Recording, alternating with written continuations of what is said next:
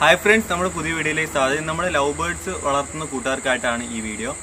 Love ബേർഡ്സിന്റെ കുടത്തിൽ മുട്ടയിടാൻ കുടത്തിൽ എന്താണ് വെക്കേണ്ടത് എന്നൊക്കെ പലരും ഇങ്ങനെ ചോദിച്ചിട്ടുണ്ട്. വെക്കുമ്പം പലരും ഡൗട്ടും കാര്യങ്ങളൊക്കെ ചോദിച്ചിട്ടുണ്ട്. അവർ പുതിയ ലവ് ബേർഡിനെ മേടിച്ചുകൊണ്ട് വന്നു, പക്ഷേ അവർ മുട്ടയിടുന്നില്ല. ഒരു മാസമായി 2 മാസമായി മുട്ട ഇട്ടുകൊണ്ടിരുന്ന ലവ് ബേർഡാണ്, പക്ഷേ എങ്കിൽ പോലും മുട്ടയിടുന്നില്ല. അങ്ങനെയൊക്കെ കുറേ ഡൗട്ടും കാര്യങ്ങളൊക്കെ ചോദിച്ചു.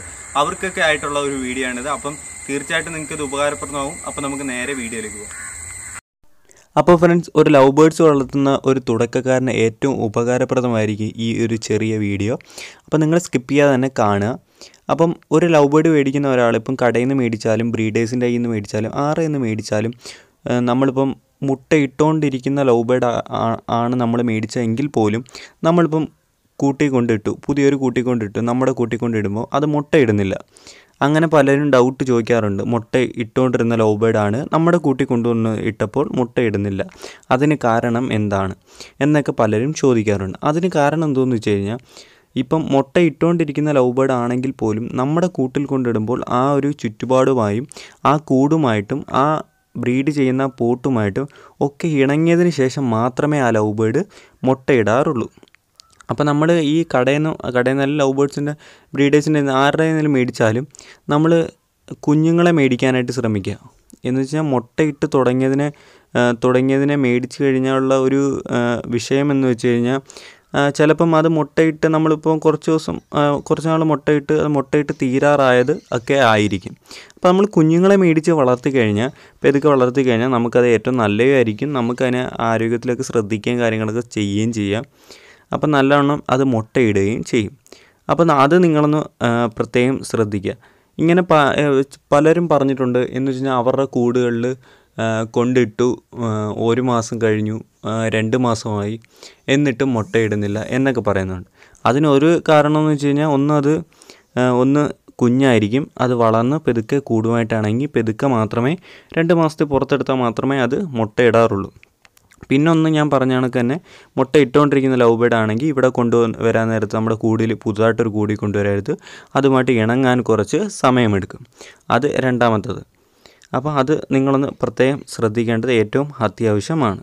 പിന്നെ പലരും ചെയ്യുന്നതാണ് ഒരു അബദ്ധമാണ്. എന്ന് വെച്ച് കഴിഞ്ഞാൽ, ഈ മേടിച്ചുകൊണ്ട് വരുമ്പോഴത്തേക്കാണ് നമ്മൾ കൊണ്ടുവച്ചു. അപ്പോൾ ഈ കുടത്തിൻ്റെ അകത്ത് നമ്മൾ ഈ ചകിരിയുടെ നാര്, പഞ്ഞി, അങ്ങനെയുള്ള വേസ്റ്റ്, അങ്ങനെയുള്ള അതിന് മുട്ടയിടാൻ നല്ല സൗകര്യത്തിന് ഇരിക്കാൻ വേണ്ടി നമ്മൾ ചെയ്യുന്ന പ്രവൃത്തികളൊക്കെ അതിന് ചിലപ്പം ഇഷ്ടപ്പെടാറില്ല. എന്ന് വെച്ച് കഴിഞ്ഞാൽ, അതിന് ഇങ്ങനെ കുടത്തിലൊന്നും വെക്കുന്നത് അതിന് ഇഷ്ടമല്ല. അപ്പോൾ നമ്മൾ അതിലൊന്നും വെക്കാതിരിക്കുക.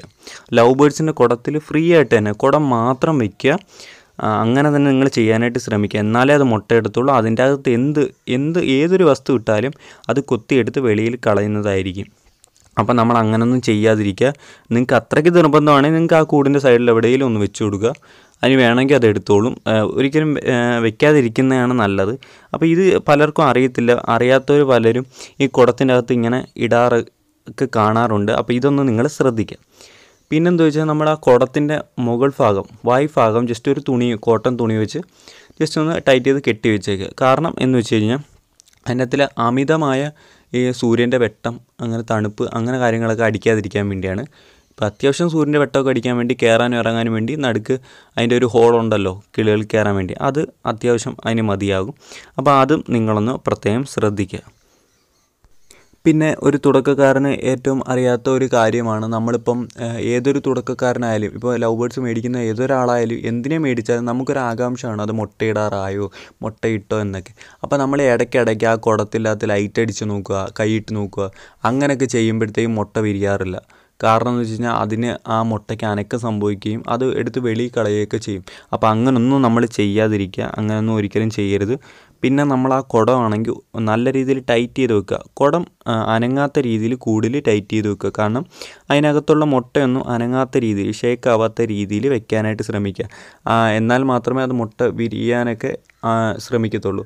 നമ്മളിപ്പം കുടം ഇപ്പോൾ അനങ്ങുന്ന രീതിയിൽ, ആടുന്ന രീതിയിലൊക്കെ ഇരിക്കുവാണെങ്കിൽ നമ്മളത് ടൈറ്റ് ചെയ്ത് വെക്കാനായിട്ട് ശ്രമിക്കുക. അങ്ങനെ ഇരിക്കുമ്പം മുട്ടയിട്ടാലും അത് വിരിയത്തില്ല, എടുത്ത് പുറത്ത് കളയും, പന്നലായെന്ന് പറഞ്ഞ്. അപ്പോൾ അത് നിങ്ങളൊന്ന് പ്രത്യേകം ശ്രദ്ധിക്കുക.